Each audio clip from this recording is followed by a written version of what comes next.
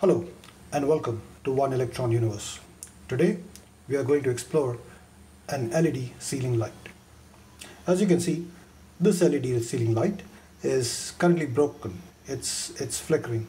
So let's figure out what's wrong and in the process understand how this works. This is the transparent cover to diffuse the light.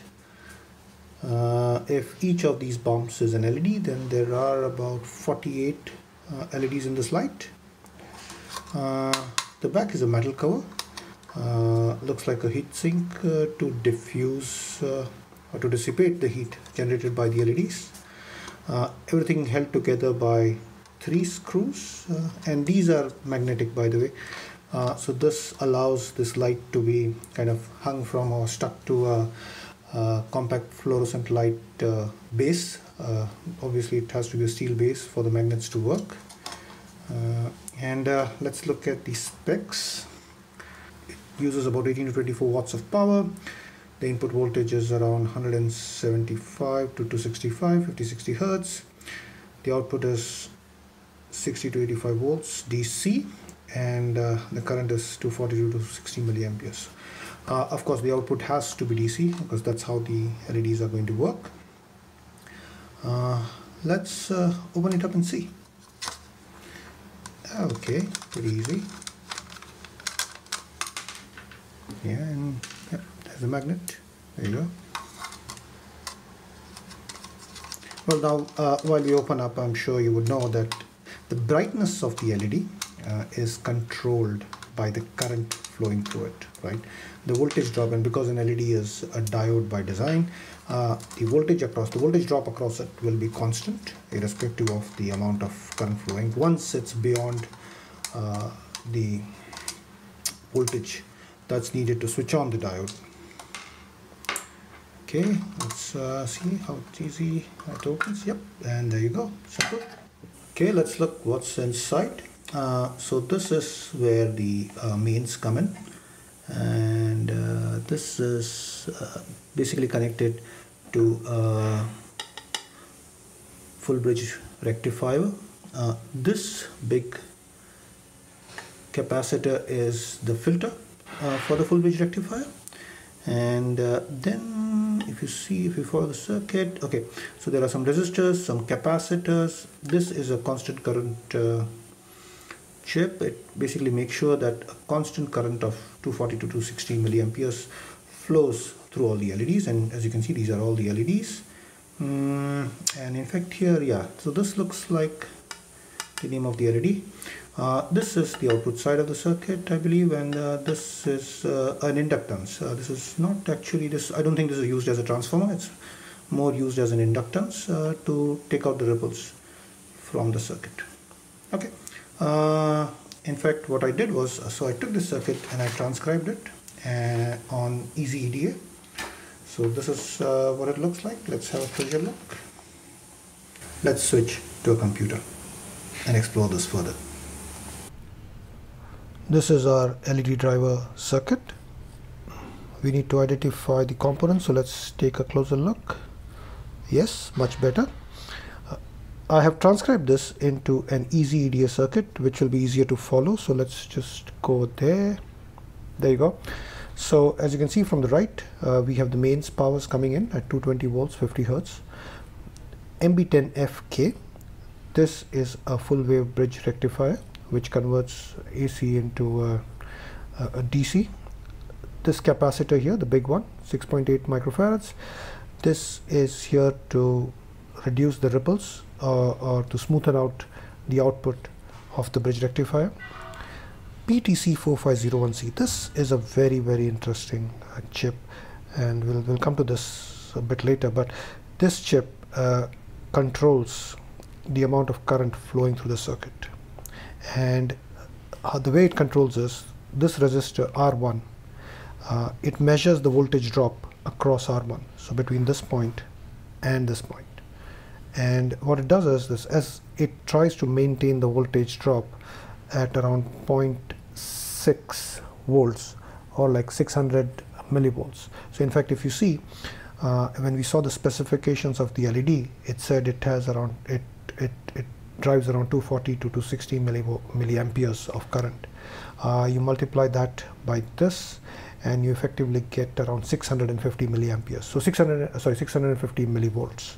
So that's the current it's looking at. 650 millivolts is what the voltage it is trying to maintain across this resistor. So if we wanted to change let's say the brightness of the LED, what we need to do is we need to change the resistance here. So if you increase the resistance, the voltage drop will increase and the current controller will try to then reduce the current, which will then dim the LEDs.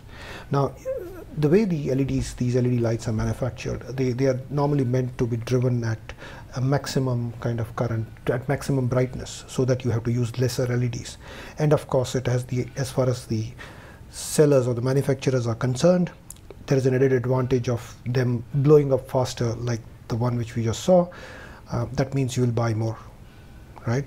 So this is what the circuit is. Now let's have a quick look at the data sheets of these. So first let's have a look at the bridge rectifier. It's a pretty straightforward one. So this is from Godark Semiconductor, and I think the key thing that we need to see here is this one. If you see here, it basically can manage up to 1000 volts and 700 volts RMS. So it's definitely overspec'd for this application. But this is the key specs that we are looking for. So it works. It's pretty good. I would say it's a pretty good one. It's a generic one, but it's a pretty good one when it comes to bridge rectifiers. Now, if you are keen to understand what a bridge rectifier does, or what, let's say, the constant current source does, I would urge you to watch my next video. And in fact, I could request if you can subscribe to this channel so that you will be notified as soon as I put up my next video for this. Let's look at the next chip, and the next chip was the tricky one. So that's this one, this PTC4501C. So when you search for PTC4501C, what you basically end up getting is this. Now this is TI semiconductors and a chip, and it's an old one. In fact, it's old enough that it says not recommended for new designs. So what is this? And in fact, if you notice, this is a DC to DC converter, right? So again, if you see from the mains, we are getting 220 volts AC, which effectively is around 312 volts peak DC. So when you convert it from AC to DC, you basically get a DC which peaks at around 311, 312 volts. The LEDs probably require around 60 to 70 volts when we do the maths, right? So you need to down convert the voltage. So obviously this looks like this is it. However, one key thing to notice here is the logo here. This logo, I realize, actually belongs to a Chinese company called PowerTech. So I went and searched again, and guess what? This is what it is. PowerTech. See, the logo matches, and this is actually the right chip, right? This is the one, PTC4501C. This is the one which we are looking at. Not only is this the right chip, what you might also notice and realize is the recommended circuit here. Let me just zoom in a bit more. Yeah, the recommended circuit here, in fact, very, very closely matches what the actual LED light circuit looks like, which is this one. Right? So this is the chip, and again, I don't read Chinese, but I don't think we need to read Chinese. The only key parameters that we are really interested in are two things here. The first is that it can actually drive 250 milliamperes. That is what we are looking for, 250 240 milliamperes, right? And what we are also looking for is that the voltage drop is around 0.6 volts, which is, I believe, yeah, this is the one. So this is what we are actually looking for. This is the key parameter which is controlling this chip, right? Right. We can also have a quick look at the LED spec. So this is the LED. In fact, this number was transcribed at the top of the LED light, if you noticed earlier. And this LED, of course, works at 3 to 6 volt. It can do 3 to 6 volt configuration. Its luminosity is 6500 K. And I think, yeah, the key point here again would be the driving current. And as you notice here, it's 250 milliamperes. And as I said, you would normally try to drive the LEDs as bright as possible, right? So you try to push in as much current as you can through this. This definitely impacts the life of the LED, but it gives you maximum brightness and it saves a lot of manufacturing cost. All right, so let's go back to the circuit.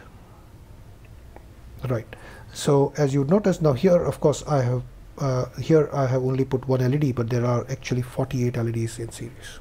So as we see, the mains currents come in from here, they get rectified here, and then this is the filter. It's a very simple filter. Again, one thing you might notice is that there was a recommended filter here, another capacitor here, which of course the light manufacturer has removed. Maybe it saves some more cost, but the idea is that the DC voltage comes from here. The PTC4501C is a constant current regulator or constant current control source. What it basically means is it drives the maximum current that's needed to get the full brightness out of this white LEDs. Right? So much for the circuit. As I said, if you want to understand, or if you want to know how each of these components, at least how the full wave bridge rectifier and how the constant current source works, please do subscribe and watch my next video on the channel. Let's go back to our LED. Alright, let's do some basic tests. First, let's see if we can make the LEDs glow using the diode tester on the multimeter. And yep, it's working. I would assume most of these would be working except for one here, which looks like it's burnt. And yep, no life in it. And my guess would be that this is the offending LED, which is basically causing the whole light to flicker. In fact, if you notice, all the LEDs, so all 48 of them are in series. So which basically means if any one of them were to blow out, it will cause the whole light to malfunction or flicker. Okay, we can test. Let's see if we can test. Okay, let's see if we can test some capacitance. Again, as I said, maybe not the best of ideas to do this, but we can still give it a shot. So right, and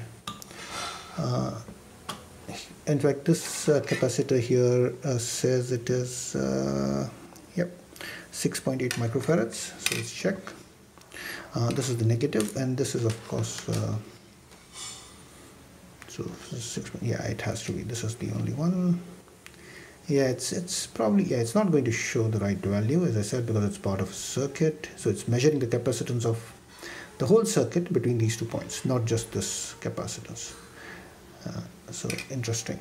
I think the most interesting thing in this circuit, this resistance is responsible for governing the current across this whole circuit.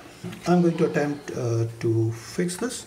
The idea will be to remove this offending LED and actually just short these 2 points with a solder so that the circuit can complete, and hopefully there is no more flickering.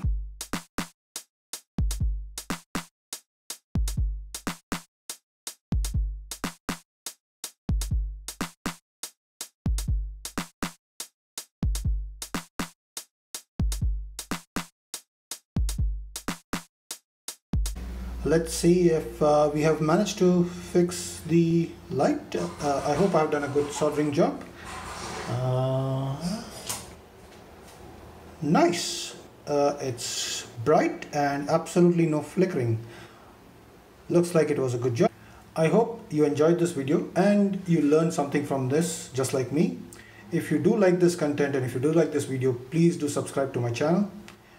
This is the One Electron Universe. Take care. Goodbye.